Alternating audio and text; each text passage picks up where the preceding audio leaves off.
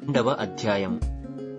కావున మనము వినిన సంగతులను విడిచిపెట్టి కొట్టుకొని పోకుండునట్లు వాటి యందు మరి విశేష జాగ్రత్త కలిగి ఉండవలెను.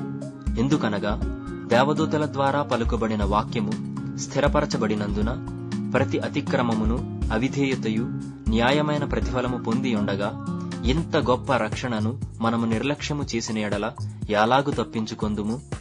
అట్టి రక్షణ ప్రభువు బోధించుట చేత ఆరంభమై దేవుడు తన చిత్తానుసారముగా సూచక క్రియల చేతను మహత్కార్యముల చేతను నానా విధములైన అద్భుతముల చేతను వివిధములైన పరిశుద్ధాత్మ వరములను అనుగ్రహించుట చేతను వారితో కూడా సాక్ష్యమిచ్చుచుండగా వినిన వారి చేత మనకు దృఢపరచబడెను. మనము మాటలాడుచున్న ఆ రాబోవు లోకమును ఆయన దూతలకు లోపరచలేదు.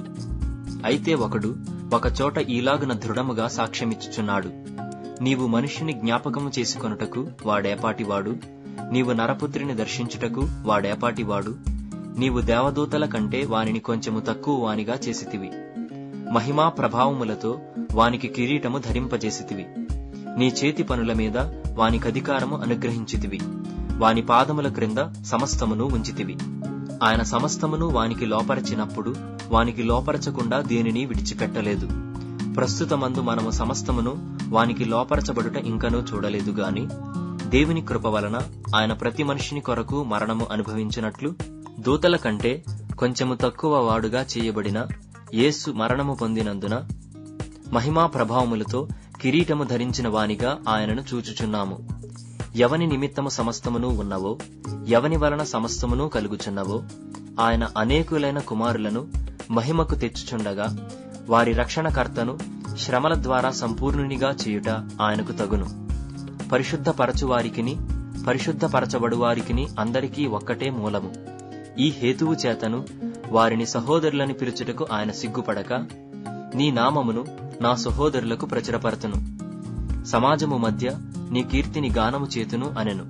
మరియు నేనాయనను నమ్ముకొనియుందును అనియు, ఇదిగో నేనును దేవుడు నాకిచ్చిన పిల్లలును అనియు చెప్పుచున్నాడు. కాబట్టి ఆ పిల్లలు రక్తమాంసములు గలవారైనందున ఆ ప్రకారమే మరణము యొక్క బలము గలవానిని, అనగా అపవాదిని మరణము ద్వారా నశింపజేయుటకును, జీవితకాలమంతయు మరణ భయము చేత దాస్యమునకు లోబడిన వారిని విడిపించుటకును ఆయన కూడా రక్తమాంసములలో పాలివాడాయను.